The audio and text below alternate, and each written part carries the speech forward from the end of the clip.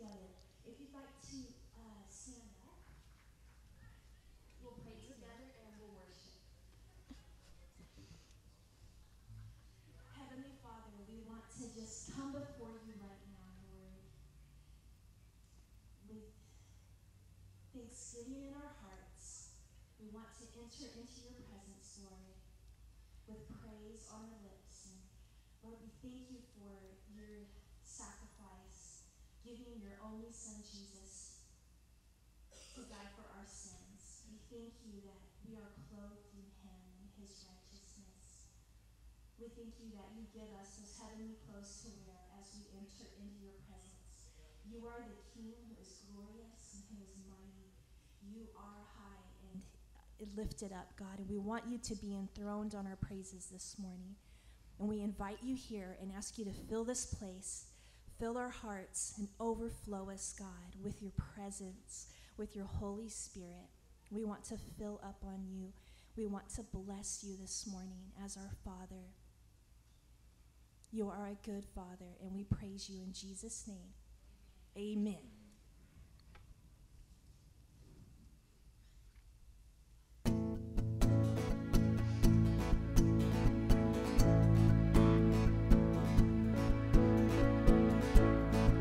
Every soul, every beating heart, every nation and every tongue, come find hope in the love of the Father. All creation will bow as one. Let them rise, see the risen sun. Jesus, Savior, forever and after. This is love. Jesus came and died and gave his life for us. Let our voices rise and sing for all he's done. Our fear is overcome. Our God is love.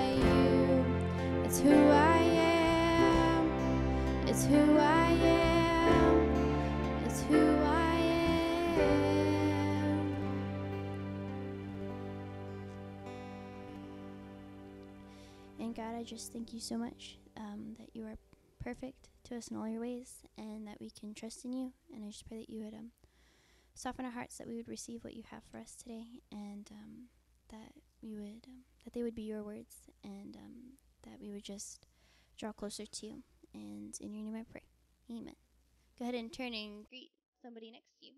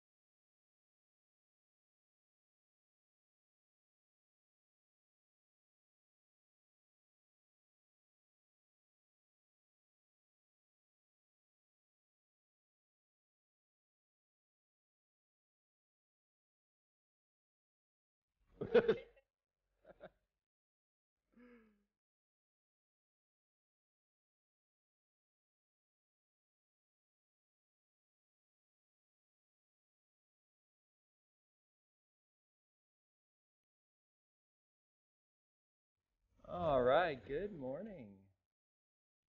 We are going to be back into Colossians. We'll be in chapter 3 today, so if you don't have a Bible with you, we'd encourage you to follow along with us. Please do. And just raise up your hand, and we'll get you a Bible into your hands. And again, we'll be in Colossians chapter 2. Hopefully you men got your Father's Day gift, right? So on 3, you can just shine it. And from here on out, if you shine it at me, we'll kill you! No, just kidding. I know, like I was telling first service, if I was sitting out there, I would have this thing apart, put back together, the lens out, I'd be figuring out how to pop out the LEDs, it'd be rolling all over the place, and my wife would be mad at me. So, sorry about the temptation, ladies, for your men, but anyways. A few quick announcements. First of all, Church Workday is coming up this Saturday, and we'd love for you to come out and help. It's a great time to fellowship. Men are great when they're working together and all, and so there's various different things that we need help for, and we'd love for you to sign up too, so we can kind of decide and lay out those things for you. So we'd encourage you to do that. So that is next Saturday. That's a big thing. The other thing is, hey, there's more cards available for True Love. I'm going to talk about that in a minute, but truelife.org. And so as you're leaving, please, if you need more cards, grab more cards. If you don't need more cards, give away the ones we gave to you last week, okay? And we encourage you to do so, and it's a real blessing. I got to give away 3 this week, so I didn't do all 5, but it was a blessing. I'm going to, just start off talking about evangelism a little bit, as we talked about the Great Commission last week. Now, how many of you were able to give out some cards this week? Okay. Now, how many of you guys were blessed as you gave out cards and invited people? Right? So, almost everybody raised their hands. Everybody else who gave out cards, you get beat up or something? What happened, And again, the idea behind these cards is not to replace evangelism. Remember last week we talked about how Andrew, his notable biblical event was going to Peter and saying, "Come and see." And so it's being able to say to people, "Come and see." But certainly when you put it out there, you're also opening the door to teach them how to be a Christian. And so I'm gonna talk about that a little bit this morning, because I've been encouraging you guys to figure out how to share the gospel in a quick fashion, if you don't have a whole lot of time, a concise fashion, and a very clear way. And I think every Christian ought to have the gospel in their pocket. Now, again, I do believe the most effective form of evangelism is to family, because they get to watch you change and watch your life. And if you're truly being a witness, they cannot deny that something's happened. Right? And then it's like coworkers, and again, you can be a witness, and you can handle pressures. You handle pressures differently. They notice the differences. and they're able to see a change. And therefore, you're able to speak with them. You have more time. You can speak into their life, speak to their interests, and so on and so forth, and deal with issues that way and all. But at times, you're in a spot, you're in a position where the Lord lays upon your heart, man, share with this person. Or you may go out and share purposefully in a park or some setting, or you're in line somewhere, or you have someone's attention just for a few minutes. But I encourage you to have a good grip on the gospel. Now, what I'm going to do is I'm just going to take a few minutes and share, and then challenge you guys to ask me some questions or to try to resist my sharing with you, okay? And so it'll be interactive, okay? So you might be live on the radio or whatever. You'll be immortalized on the website. Excuse me, can I talk to you for a few minutes? Well, about what? Well, I'm out here, I'm a Christian, and I'd like to share with you my hope that I have in Jesus Christ. Now, what happens? People say, oh, okay. I go, I just want a few minutes of your time. And so they may say, okay. Or you might go to someone, and can I share with you? And what do they say? No. And you go, okay, here's a card, right? Now you have that other tool to where even if they say no, you can say, hey, there's some answers on the back. Here's our church. If you ever need anything, we're here for you, and you walk away. But what are some other excuses when you want to share with someone? What are some other excuses people give you for your message not being valid, or why you shouldn't be sharing it, or whatever? What are some of the things that people say to you? I don't have any money. I'll forget you then.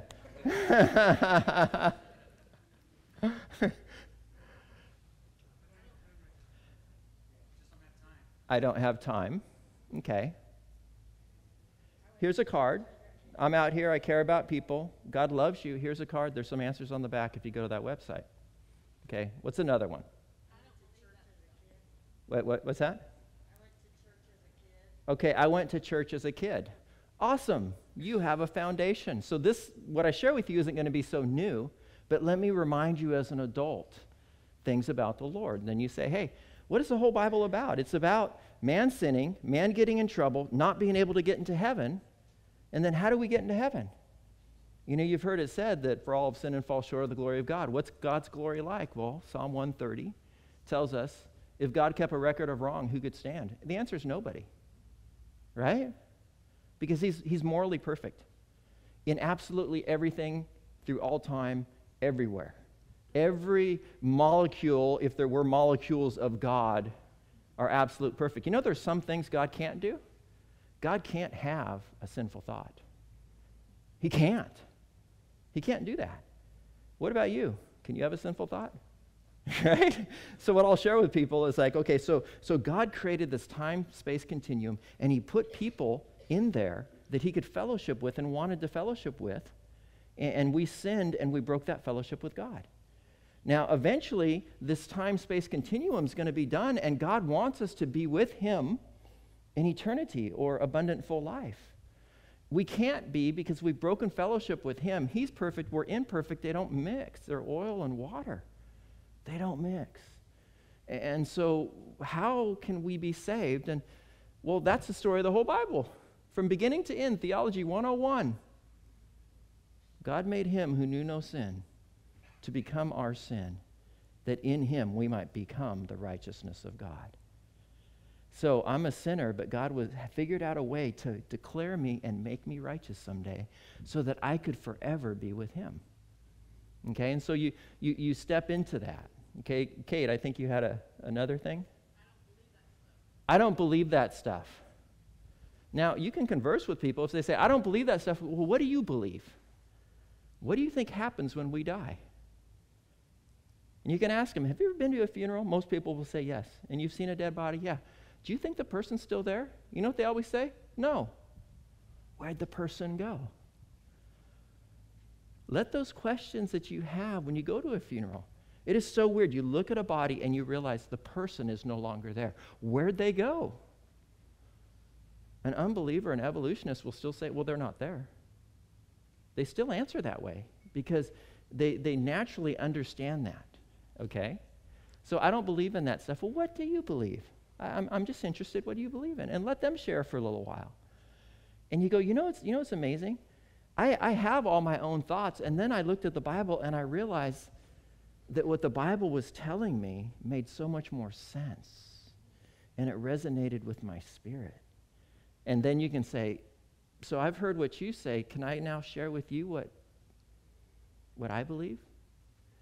And I want you guys to realize this, and I say this every so often, probably more often than I realize, that God planted eternity in every human being's heart. And I don't care if they're Muslim or Hindu. When the gospel is shared clearly and properly, there's something that happens in their heart. And they have the option to reject it or receive it. Do you believe what the Bible says? The Bible says that God planted eternity in every man's heart. And also says in Romans chapter 12 that he has given each man a measure of faith. I think people can believe. Do you believe that? And so if that's the case, when you're sharing with someone, or you're afraid to share with someone, you need to realize your message is going to hit a spot. What happens if they get all angry with me? You know what you've done? You've hit a spot. Because someone that really doesn't believe it is not threatened by your message. If you come to me and you tell me that unicorns save, I'm not going to get mad. I'm going to go, okay. Because unicorns aren't a threat to me. I really don't believe they're real. But people get upset. I'm sorry, My Little Pony people in here, but we're not the My Little Pony church, we believe in Jesus. But they get upset. Because I want to challenge you with this idea. Paul was probably the worst Christian hater, one of the worst recorded Christian haters we have, right? He was vehement against Christians, and he would walk for days to get to Damascus to go drag Christians back so he could kill them, put them under a death sentence. And what did he become the second he let go? Probably the most active, vibrant Christian we have recorded in the scriptures, right? He was the Energizer Bunny apostle, right? They beat him up and he just keep on going. The Timex apostle took a licking and he just kept on preaching. And so you'll get that reaction, But a lot of people say, I just don't believe that stuff. Well, what do you believe? Everybody believes something, right? Everybody's driven by something unless they're absolutely empty in despair. And then the question is, how's that working for you? There's joy available, isn't there? There's peace available, there's purpose, and there's assurance of eternal life available, and you can't buy it. But we possess it in the knowledge of God. We have it to share. Any other excuses? I'm not ready. Okay. It's a good one. That's a common one. And oftentimes when I share with people, I'm not gifted with evangelism. Someone gifted with evangelism is the closer. They're always leading everybody to Christ, right? But I'm to do the work of an evangelist. And so my attitude is this. If they reject it and say, I'm not ready, they're not rejecting me. But what I do when someone's in that situation and they've been kind to me, and I really, if you're really nice to people, they'll normally respond nicely, right? And so when someone says, I'm not ready, I ask them this. I say, so I've explained to you the gospel message, and I've asked you if you wanted to receive it, and you said no. I respect that, okay? But let me let you know, I don't know how long your life is going to be. I don't know how long you're going to live, if you'll die tonight or in the next 10 minutes. I don't know. Or if you'll live to be 100 years old. But I've shared with you how to know Jesus Christ as your Savior, how to have eternal life, right? Yeah, you have. Now, if you lay your head on the pillow and you decide it's time for you to give your heart to God, you would be able to do that, right? Yeah. Or if you're in the hospital with a terminal disease, you would know how to reach out to God, because I've shared that with you, right? Yeah. Well, thank you very much for listening. I just wanted to make sure that you're equipped for salvation, right? And what an honor it is to be able to equip people to be saved, right? And you guys remember people witnessing to you. Now, I was a backslidden Christian in college. Of course, I didn't look like a Christian. Therefore, people properly witnessed to me when I walked across the quad, you know? And I would go, I'm a Christian, I'm saved, you know? And they're looking at me like, oh, yeah, you're right, you know? And I was just backslidden. But they were just trying to equip me to be saved. And that's what we do. Any other opposition that you have? The Bible's written by man. How can I trust it? You know, when people bring up something like that, that's like a 6-week course in theology, right? I mean, there's a lot of books, volumes of books. When people do that, I say, you know what, that's a good question. That's a good question. And you know what, I've had to ask myself that too. And so what you're doing is you're putting yourself in their shoes, not saying, that's a stupid question, because God wrote it, that's why. Right? That's what we say, because God said so.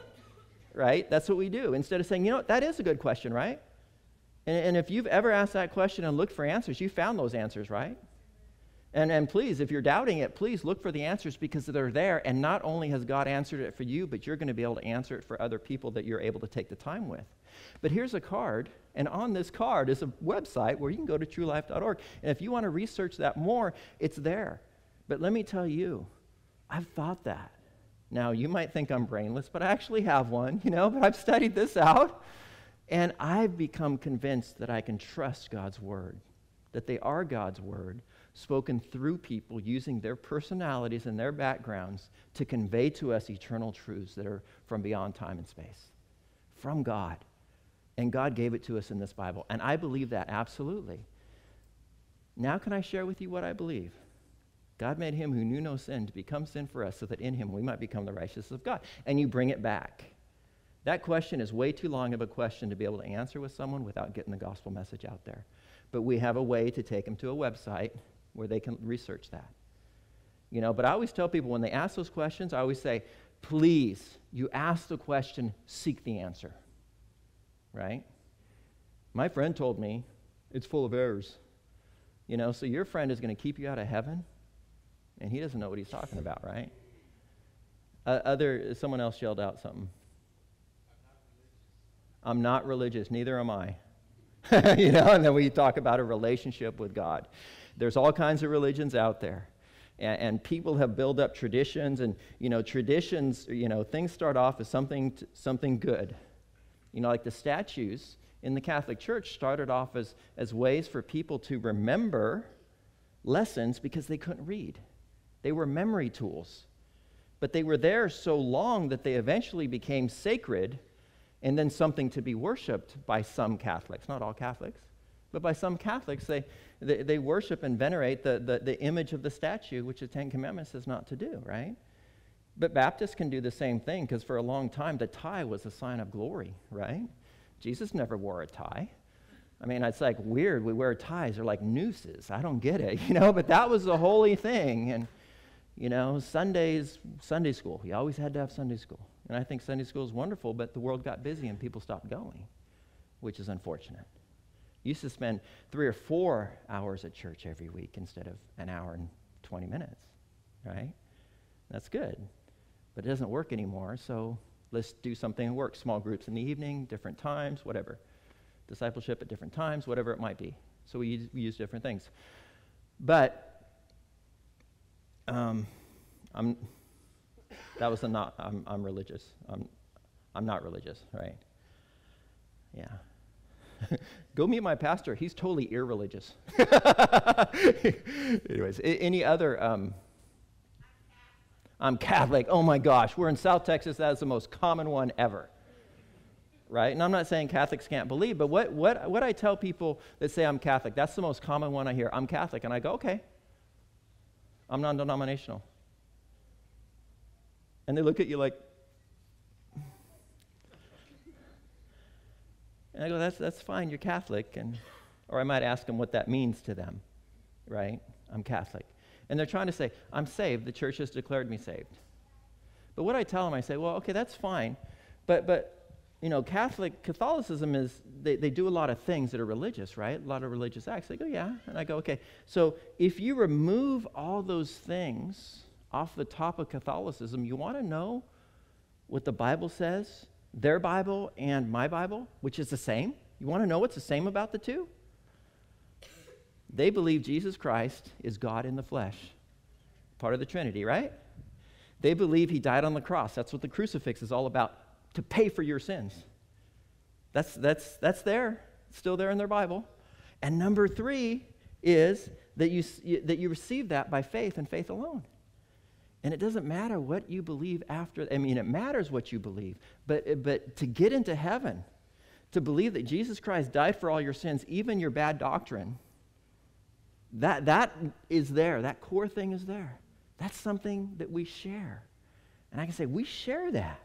Do you believe that Jesus Christ is the Son of God? Do you believe he died on the cross for your sins? And have you received that by faith? If you have not, if you have not done that, you can do that right now. And you can take them to Romans chapter 10, believe in your heart and confess with your mouth Jesus Christ is Lord. Whatever it is, you can take them a bunch of different places. You know, I'm Catholic. Okay. You hear that one all the time. And it's like, no, stay away from me.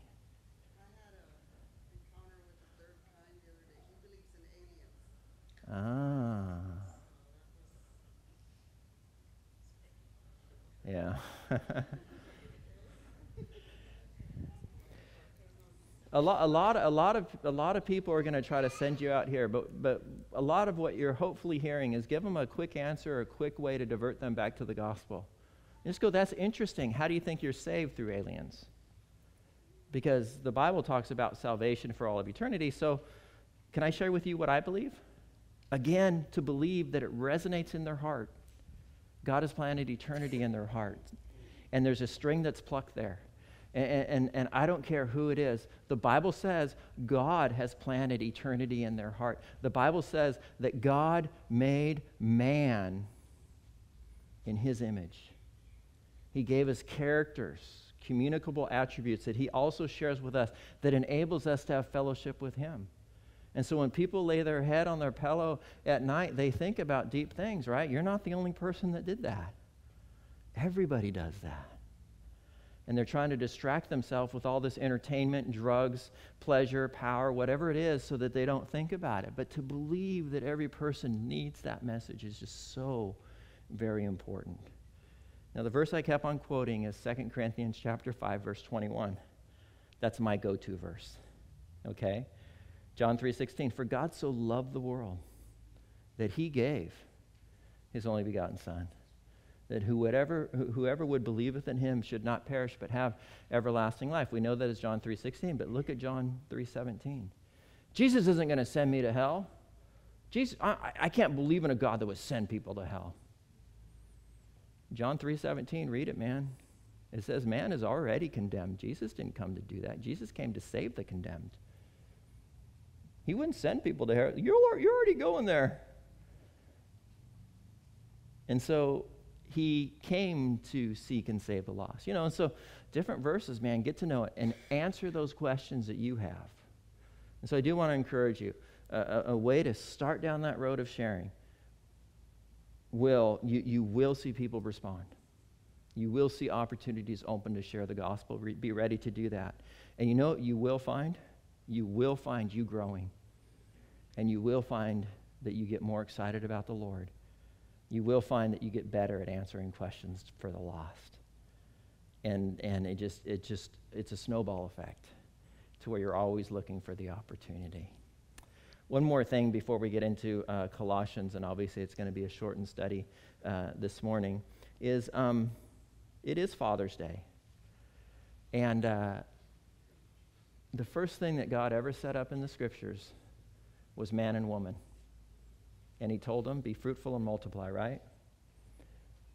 The optimal stability force in the world is the design of man, woman, and children living together in a permanent relationship and raising children in that solid way.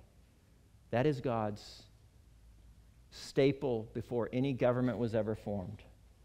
The standard, the most healthy way to develop a family relationship, or to develop society and culture and stability.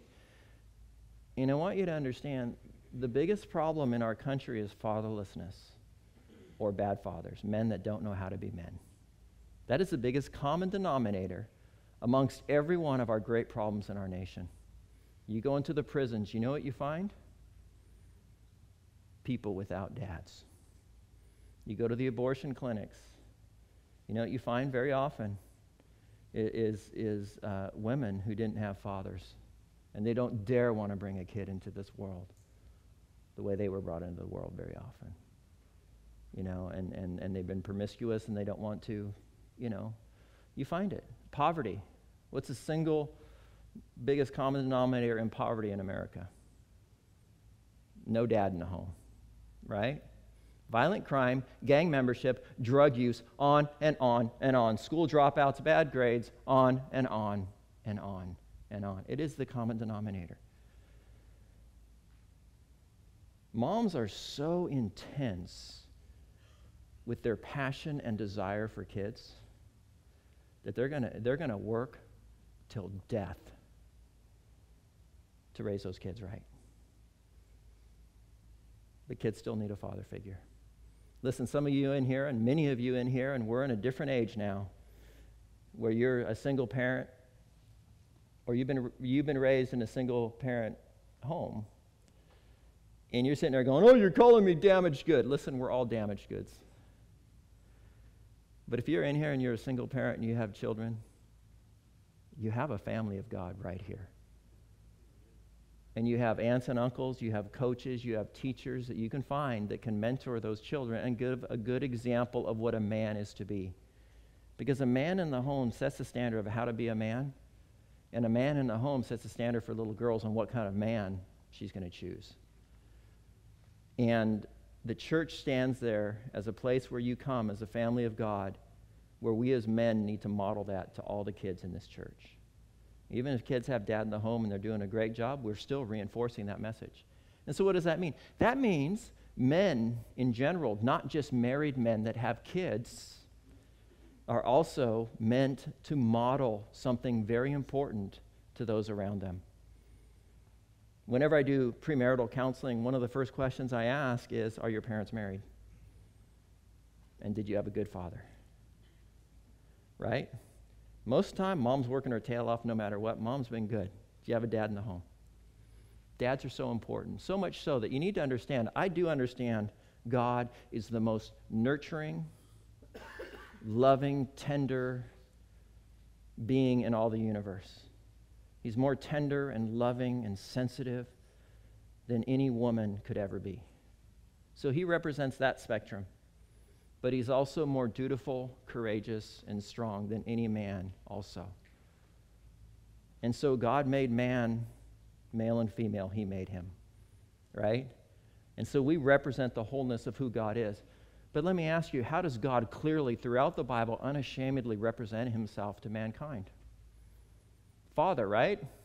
God the Father, God the Son, God the Holy Spirit. And the reason is because we need that strength to be clearly portrayed by our God, so that when we don't have a father, we now know that we have a father. And it is so much harder for someone that didn't have a good dad to understand the strength and the protection of dad in the home.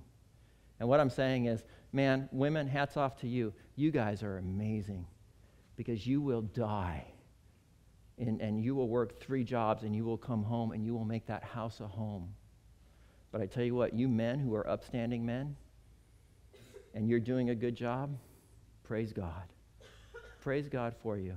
You have taken that incredible thing called testosterone from God that can be a really evil, bad thing, and you have used it for God's glory. And I want to encourage you to continue to do so, because this country is seeking to neuter men from women, and men and women. They're trying to divorce women from femininity, and they're trying to divorce men from masculinity. And you know what? Stand up against it and be counted as men. We need you. Everybody needs you. And if you've been a good father and have sought to be a good dad, and if you have taken the child that doesn't have a father figure in his home and you've modeled that, thank you. You have helped create a healthy human being that is now prepared to be a good husband and a good father, and someone who ultimately can receive God as their heavenly Father. And it makes such a huge difference. So I want all the men, not just the fathers, to stand up, and we're going to pray for you right now.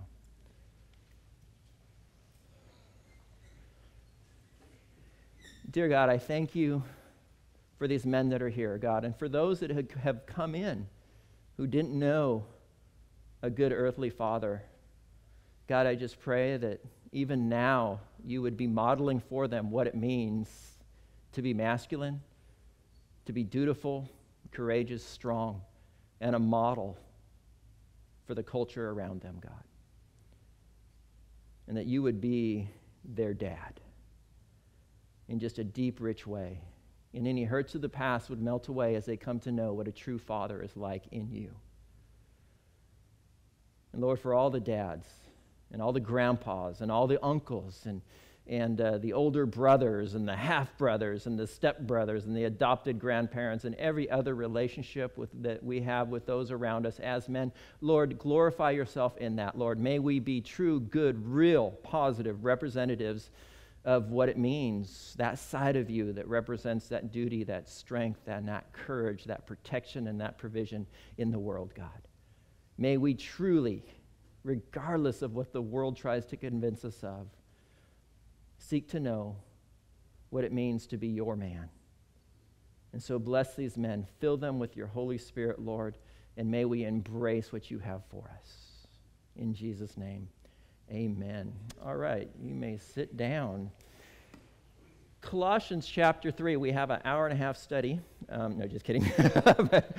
It could be. But Colossians chapter 3.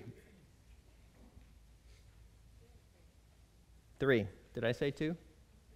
3. Okay, Colossians chapter 3. And I'm going to go ahead and read verse 1 through 3, and we'll get into the teaching. It says, "If then you were raised with Christ, seek those things which are above, where Christ is sitting at the right hand of God. And set your mind on things above, not on things of the earth. For you died, and your life is hidden with Christ in God." I don't know if you guys have ever done this, but it's funny. You walk around college campuses, and guys wear pink shirts. It's kind of weird, right? But I understand this because I was in college at one time, and I was poor, so I would go to the laundromat, and I would gather, 4 weeks' worth of dirty clothes, and I would throw them all into one load. So inevitably, my whites ended up being pink. And you just have to embrace it, right? Because you can't get the pink out of the white. It just becomes the new black, right? And you just embrace it. But listen, when you're baptized, it's representing the fact that you have died, and we'll even say died, D-Y-E-D, died into Christ's character. Because you're symbolically dying into his death, going into his death. You didn't die, but you're symbolically going into the grave, and you're being lifted up in new life. You're now absolutely, fully, completely, radically changed. And so we died with him, and we rise in new life. And it should affect every part of what we are, every fiber of our being. Died in the wool of the Lamb of God to the core, never to be the same again. And we need to embrace it. Many people will say, well, I got saved, and they kind of add Sunday to their schedule. But when you have been changed at the core, when you have been possessed by the most powerful being, not some cheap little weak demon, but you've been possessed by the Holy Spirit of God, an almighty, eternal being, I think you're changed, right? I don't think faith saves, and I don't think faith makes you, or works save you. Faith does save, but I don't think works save you. But what is the one thing that is tangible when someone has faith? Works, right? Fruit works. You change. You're different. So a lot of people say that they have faith, but they have no works, and there's no real change, right? At least that you know of. And therefore, I always tell people, you can tell me you're a Christian all you want, but if you look like you're not, I'm going to witness to you. Because we all in this room can agree that Taco Bell is healthy for you, but it doesn't make it healthy for you. We're lying, right? And so faith without works is truly at least questionable. But the Bible says it's actually dead. Because when you've truly been changed, your life is affected. Now, if you're trying to work to be saved, that doesn't work. But if you are saved, you're going to be changed. Dyed in the wool. The very fabric of your being. Now, he's already shown us in Colossians chapter 2, verse 12, it says that we're buried with him in baptism, in which you were also raised with him through faith in the working of God who raised him from the dead. And you being dead in your trespasses and the circumcision of your flesh, he is made alive together with him, having forgiven you all trespasses. And then in Colossians 2:20 it says, therefore, if you died with Christ from the basic principles of this world, why, as though living in the world, do you subject yourself to its regulations? You've died to the principles of this world. Now, the reason Paul is talking about this with the Colossians, let's go back 2,000 years to the city of Colossae. And in Colossae, the church was started by one of Paul's proteges or one of Paul's students. And Epaphras went out from the school of Tyrannus there in Ephesus, and he traveled a couple hours east up the valley to Colossae. He started sharing his faith with people because he was trained well by Paul, and a church started and blossomed there. Now he finds out that Paul is in jail in Rome, and they want to send gifts and they want to minister to Paul out there in Rome. But news also comes to Paul from this very same man about what's happening in the church of Colossae. They start to blossom, they start to grow, people are getting saved, lives are being changed, and all of a sudden, the Judaizers come and they attack them. You got to be a Jew in order to really be saved, right? We talked about that. That's legalism. So they're attacking them. And pagan cults are now attacking them. But a new group of people that we hadn't run into before, we know them as Gnostics. Nose uppity people, we have this deep knowledge that you guys don't have. And so I know you say faith without works is dead and everything, but we have this new doctrine. And what we believe is that the body is flesh and sinful, and the spirit is perfect. And what you do in the body can't dare affect the spirit because the spirit's perfect, right? And so what they're saying is you can just live like hell in the body and still be going to heaven in the spirit. But Paul's saying something totally different, isn't he? He's saying you're radically changed. You've died with Christ, and now you've raised a new life. Don't go back to your old ways. It doesn't work. You're totally radically transformed. And he's fighting Gnosticism with this beautiful, wonderful truth that we need to understand this morning. Okay? He says also in Colossians 2:6, therefore, as you therefore have received Christ Jesus the Lord, so walk in him. If you become a Christian, be a Christian, right? And so we see there again in verse 1, if then you were raised with Christ, seek those things which are above, where Christ is sitting at the right hand of God. Set your mind on things above, not the things of the earth, for you died and your life is hidden with Christ in God. And so in verse 1, he says, seek those things which are above. And in verse 2, he says, set your mind on things above. Now, that word seek is an interesting word, and it means having an urgency and a desire and an ambition, and you're motivated to get something done.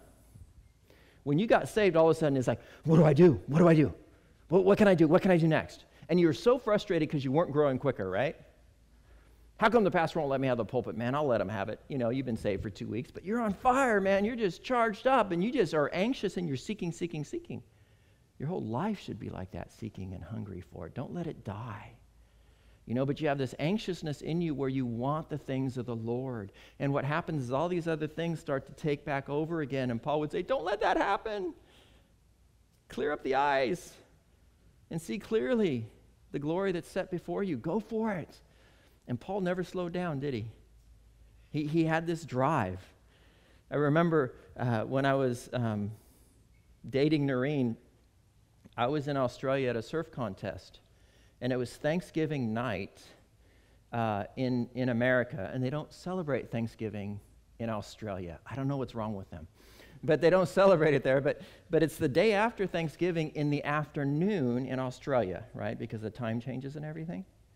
And it's Thanksgiving night, and so we've been dating a little while, And I was the kind of guy that couldn't listen to Focus on the Family because I wasn't ready to be married or have a family. And so my wife, or my future wife, knew this, and she's praying, and I'm not giving you an exact prayer. I wasn't there, but from my perspective, it was something like this. Oh, Lord, he has potential, but Lord, take this bum out of my life if he really isn't my future, or lay it on his heart that it's possible that we may be married. And we figured it out that exact same time that she was praying in California, Thanksgiving night. The next afternoon, I was actually surfing after work out at Surfer's Paradise, and the Lord just lays it upon my heart. Like, I'm thinking about waves. If you're a surfer, you understand this. It's like you're surfing. Nothing else matters at the moment. And all of a sudden, it's like, I got to marry this girl. I got to marry this girl. I got to marry this. And it was the weirdest thing. And I had this drive. And I had another contest in Australia for the next 2 weeks, and then I was in Hawaii, and I was waiting for her to come. And, I'm going to marry on Christmas. I have a Bible study praying for me. First thing I do to get to Hawaii, I buy a ring, and it's like, and she's wearing an old boyfriend's ring, not because she still loved him, because it was a cool ring. We eventually turned them into earrings, and so, but I asked her to take the ring off her finger because I didn't want that to dirty my ring that's going on there, And I was never jealous before that, but she's like, what's your problem, man? You're all weird. But you have that drive, right? You understand what a drive is. What is your drive? Paul would say, seek those things which are from above. Develop that drive. Focus on that. And what's keeping you from that drive? What's wetting it down? What's distracting you from it? Seek those things that are above. Oh, does that mean I get all weird, heavenly minded, and trippy? No, people that are weird and trippy are just weird and trippy. People that are heavenly minded are earthly good. Because whatever they do, they understand matters for eternity, and therefore they're making the most of their days here on earth. Because their purpose is focused. Because they're seeking those things which are above. Jesus said it this way. All those things, I know you need them. That's cool. Everybody else needs them. But they're not your drive. He says, seek first the kingdom of God and watch how I prepare for everything else. You ever try him on that? I really want to seek God first and watch how he provides the rest. That's a promise from God as far as I can tell. Seek first the kingdom of God and all these things will be added unto you. Try it. It's a promise from him. And so you're of greater earthly good because your purposes are eternal. Let's just say you're a doctor and you're not a Christian, you believe in evolution or whatever, and when people die, they just become worm food. Okay, that's your outlook, and you totally believe it. Why heal anybody? They're suffering, they're going to die, so you heal them, so now they've suffered, been healed, just to suffer again and eventually die. What a bummer. But what if you're a Christian doctor? Someone's not a believer. You heal them, and now they have more opportunities to know Christ, to change for all of eternity, right? Seeking those things which are eternal puts purpose in everything, guys.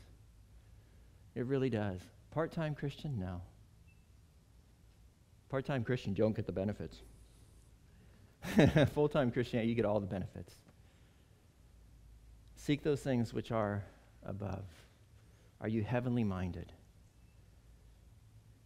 So if you're raised with Christ, seek those things which are above. Number 2, set your mind on those things above, not on the things of the earth. Set your mind, and it really means set your affection. Phroneo is a Greek word, and it means to have understanding, be wise, to feel, to think, to direct one's mind towards a thing, to seek for and to strive for. Is your work merely a way to make money, or is your work a way to serve the Lord? It's an opportunity to serve the Lord, right? Is your marriage merely a way to have kids, bring pleasure to yourself and companionship? Or is your marriage a witness to a lost and dying world also? Right? That actually puts more meaning into your marriage.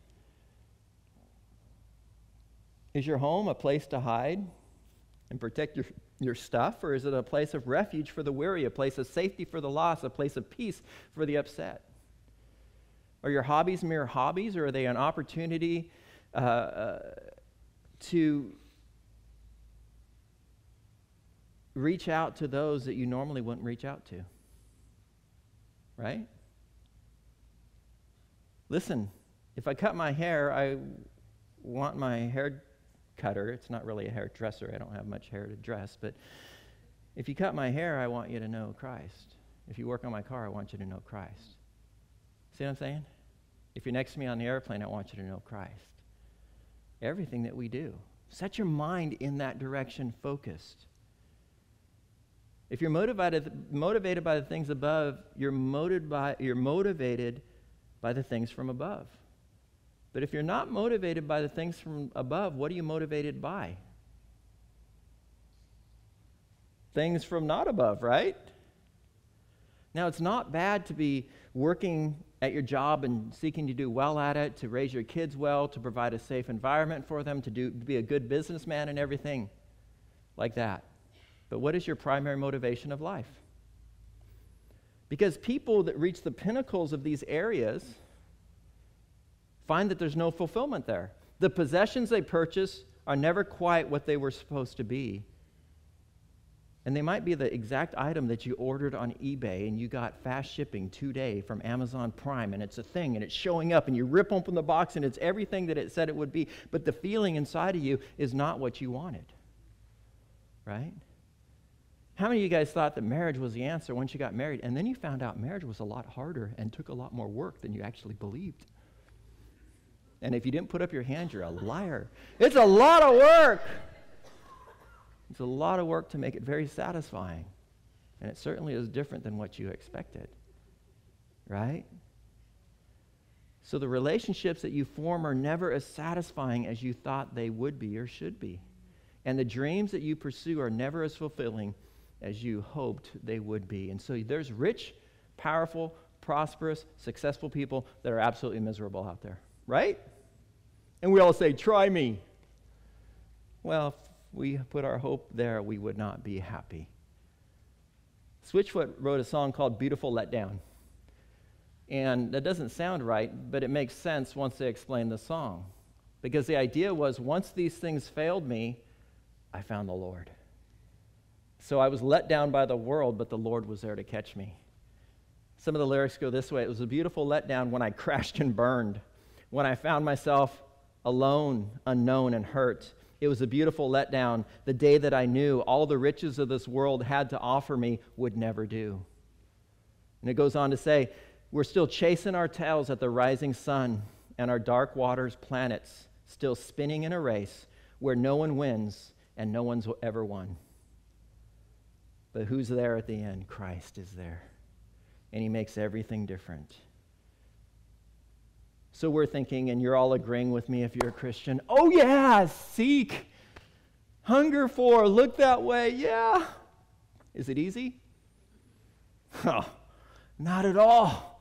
That's why he has to tell us to do it again and again and again in the Scriptures. Matthew, back in the Sermon on the Mount again, Jesus said, do not lay up for yourself treasures on earth where moth and rust destroy and where thieves break in and steal, but lay up for yourself treasures in heaven where neither moth nor rust destroys and where thieves do not break in and steal. For where your treasure is, there your heart will also be. Wow, that's a pretty heavy key for us to actually keep that Christian life and motivation going. Instead of just adding Christ to your life on Sunday and paying a few bucks when the thing goes by or whatever, good show, Pastor, here you go. And then you walk out and you live like hell the rest of your week. You're never going to find any satisfaction in that, because God, the church, the family of God, your ministry, the Spirit of God living in you is not your focus. You haven't invested your treasure in it. You know what I tell couples that are having a hard time in marriage counseling? One of the things I always tell them, one, keep being intimate, okay, because you're investing in the other person. Two, be spiritual together, pray together, because you're investing in God together, right? And three, take walks or find something you both like to do and spend time together, right? What have you invested? Your body, your soul, and your strength. Your emotions, your spirit, and your body. Where you put your treasure, where does your heart go? You're not getting along at home, men, and you go to work, and there's a lady there that's actually paid to respect you. That's funny, right? You know? We'll call them a secretary. They're paid to respect you. Oh, man, they're respectable. So you're not getting along at home because there's tension and kids and, you know, dogs chewing through the fence and weeds growing in the yard, and there's conflict. So you go to work. Men aren't really good at sharing emotions, are we? We avoid emotions like the plague, but we go to work and we pour out our hearts to our secretaries. What have we done? We put our treasure where it doesn't belong. We've put our emotional treasure somewhere where it doesn't belong. Where does our heart go? To that woman. We divorce this woman, marry that woman, and what happens? Same thing again. Pressures of life. So men, you know what you need to do? You need to invest in your wife. Emotionally, spiritually, and physically. Absolutely. Invest in her. Your heart will follow. And it's so awesome to be in love with your wife more at the end than at the beginning. More investment, more love, more time, more heart. And that's what you need to do. Women, same thing. Your treasure is your emotion, because your emotions are so much more beautiful and deep than men. My husband doesn't listen to me. And then you go talk to some other man or the neighbor across the fence or someone at work. Happens all the time. We need to recognize Jesus told us the key. Where you put your treasure, your heart follows. What do you invest in, God? Jesus said, do this. Love the Lord your God with all your heart, mind, soul, and strength. Your heart. Do you put your heart into the things of God? Dedicate to the things of the church? Want God to use you in other people's lives for His glory? Your mind. Do you study the things of the Lord? Do you actually ask questions of God? Do you study Facebook more than His book? Right? Where's your investment? Where's your time? You know? And your talents, your possessions, where do you invest it? Where do you put your treasure? There's your heart. You know, my garage is full of bikes, racing bikes, right? Because I did triathlons, and so I race bikes. And I tell you what, those bikes are still hanging in my garage, and I haven't raced a bike in like 3 years. I mean, one time on a Sunday morning, I was all broken up because I went over the handlebars and knocked myself out in a race on Ocean Drive before church. You know, I really haven't been the same since. But the bikes are still there. You know why? I pieced them all together off of eBay as a cheap person would, right? And so I bought every little piece at total discount from this and that, and Shimano this, and SRAM this, and, you know, whatever, Campolo this, and this bike seat, and that, those handlebars, and this tape for those handlebars, and those cables, and everything. And I put them together with loving care. I invested so much in those bikes, and I can't let go. Do I do that with God? Because we seem to be able to let go of God. Now, granted, we have reasons, because Satan hates the fact that we're dedicated to God. Our flesh is screaming out. It wants flesh, not holiness. So it's screaming out, get away from God. And so God has to remind us, and He knows we're weak again and again and again. Seek first the kingdom of God. Where your treasure is, there your heart will also be. Become a living sacrifice. You know, and draw. We need to invest in Him. Our heart, our mind, our soul, and our strength. And then it says in verse 3, it says, for you died, and your life is hidden with Christ in God. And so He's saying, you've been died. You're totally different. You're filled with the power of the Holy Spirit in your life. You're completely changed. You're declared righteous in heaven. You're on the way to being sanctified here on earth. You have every opportunity, every possibility. I've spoken to you through my word, and I've given you this family, the church, and you have pastors and teachers, and you have friends. Because you're in Christ. You don't have an option now. It's like you can choose to be miserable in Christ like a backslidden Christian, or you can choose to be all in. And He says, for you died, and your life is hidden with Christ in God. You are new, you are different, you are dyed in the wool. Embrace the pink, right? I mean, embrace the fact that this is what it is. And I can never be the same once again. 2 Corinthians chapter 5 says it this way, therefore, if anyone is in Christ, he is a new creation. The old has gone and the new has come. Is that good news for you? It's very good news for me. I think it's probably really good news for most people because I have the opportunity to live a life that I could never live in the flesh. And I have an opportunity to make a difference in people's lives that I never could before. And everything that I do actually matters instead of nothing mattering. Right? Because again, if you don't trust in God or believe that there's a God at all, what really matters? But if you believe in God, everything matters. And you have purpose every day. So do not let sin reign in your mortal body that you should obey its lusts. Don't present your members as instruments of unrighteousness and sin, but present yourselves to God as being alive from the dead, and the members of your body as instruments of righteousness to God. And so Paul's passion is to say, don't follow these Gnostics who are telling you, just like, go crazy in the flesh. Because Paul knows if you go crazy in the flesh, the satisfaction and the fulfillment and the difference you make for eternity is not going to be there. He says, as you've been died, you need to consider yourself, or you've died in Christ, you need to consider yourself to be alive in Christ now. And then he says this in verse 4 of Colossians 3, he says, when Christ, who is our life, appears, then you will also appear with him in glory. Oh, that's such awesome news. Jesus said this, John 6:40, for this is the will of my Father, that everyone who beholds the Son and believes in him may have eternal life, and I myself may raise him up on that last day. He's going to do it himself. John 14:3, and if I go and prepare a place for you, I will come again and receive you to myself, that where I am, there you may also be. This crazy thing, we look at our lives, we're a mess, God's perfect, we're not. Jesus died for us, died for all our messiness, and he embraced us. He knew how bad we were before he even saved us, and he still chose to save us, knowing all those bad things. He's not surprised when I sin. He still knows when I'm going to sin, and I'm all messed up with myself, going, I can't believe I did that. God goes, I believe it, but I still died for you, and I still love you, right? And my passion is to be with you. He even prayed the night that he was betrayed. He prayed in the garden, dropping sweats of blood. He said, Father, I desire that they also, whom you have given to me, be with me where I am, in order that they may see the glory.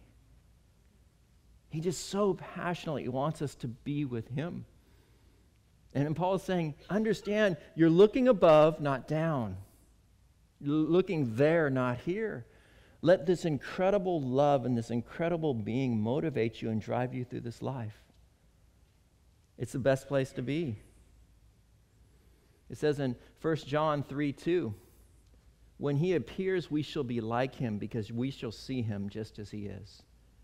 Our character is going to be completely changed to conform to Christ's character. We'll still be us, and we'll still have all our weird quirks and personalities that aren't sinful, because God made us each uniquely to glorify him in special ways across the spectrum.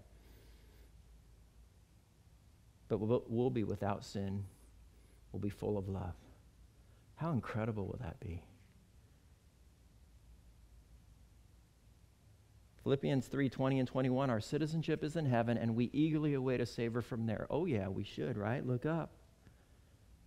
The Lord Jesus Christ, who, by the power that enables him to bring everything under his control, will transform our lowly bodies so that they will be like his glorious body.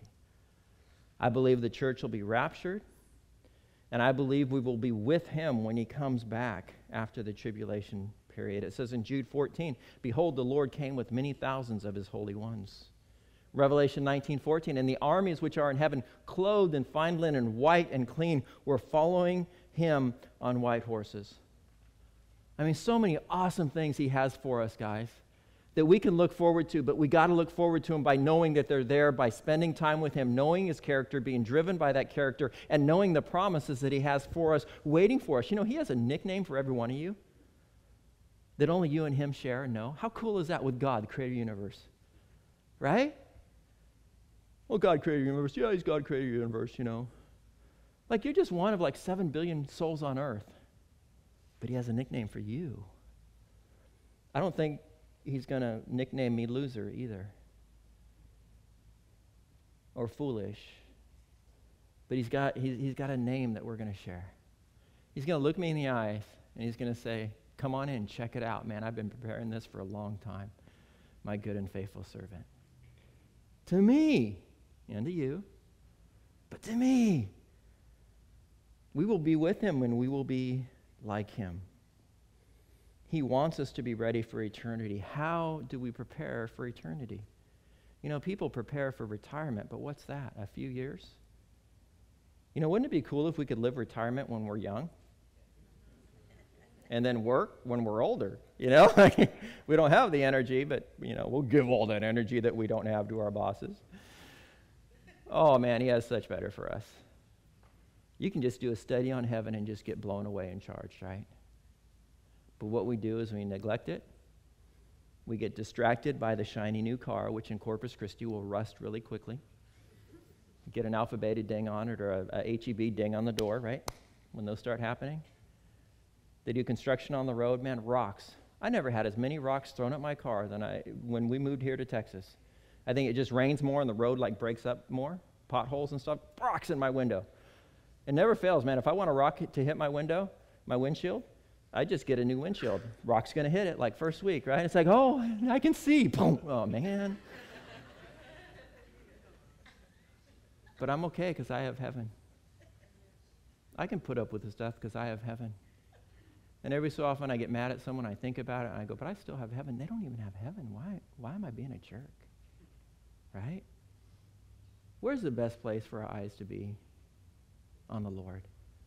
We're better men, we're better women, we're better students, we're better workers, we're better neighbors if God is our priority over everything else. That's how we stay on track. Set your eyes on heaven.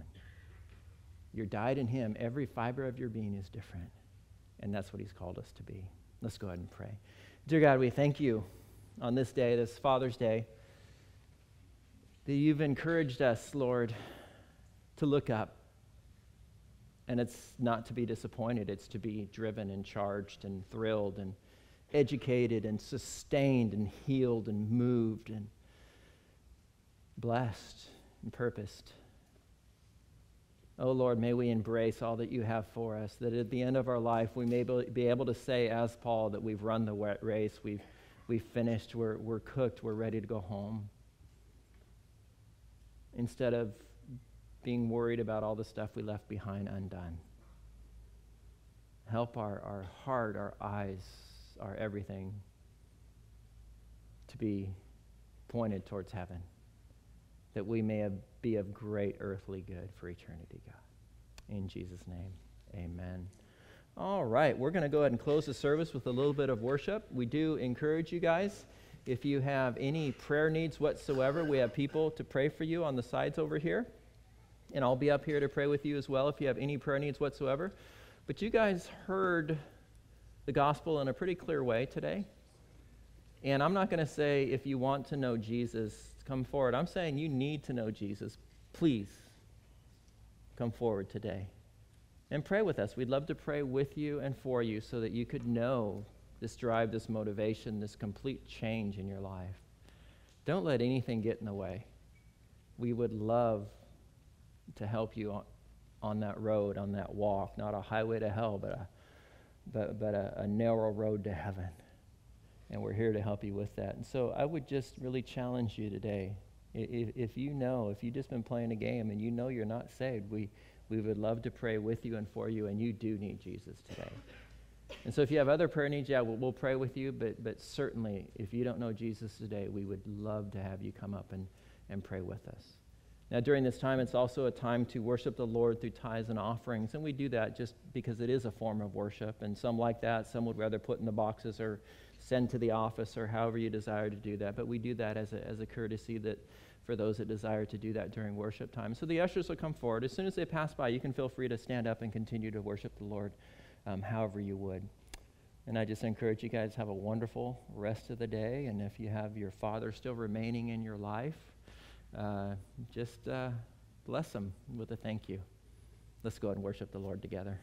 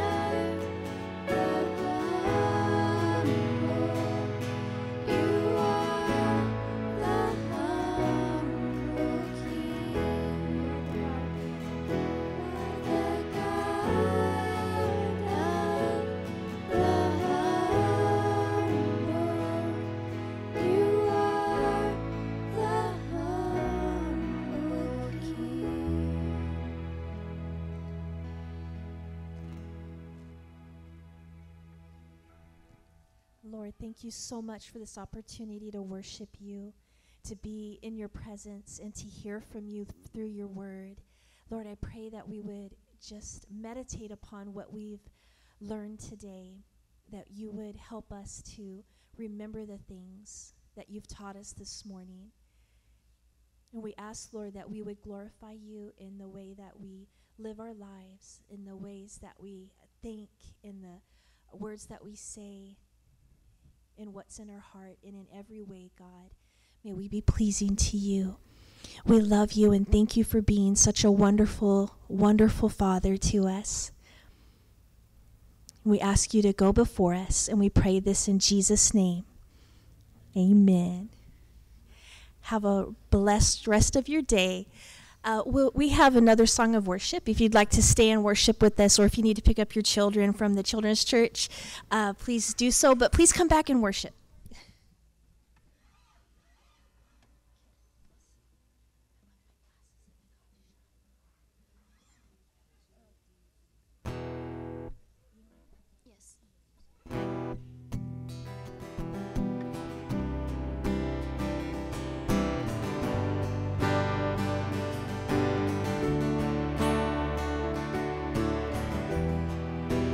Up from the ashes, your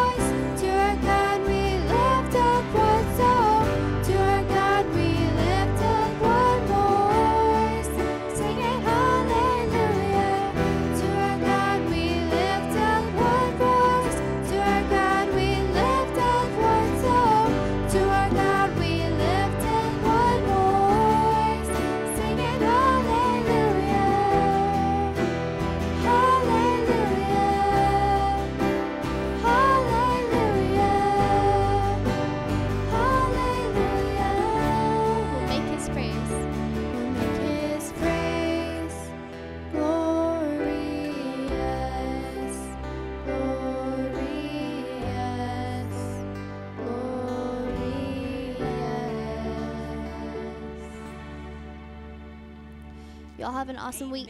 Amen.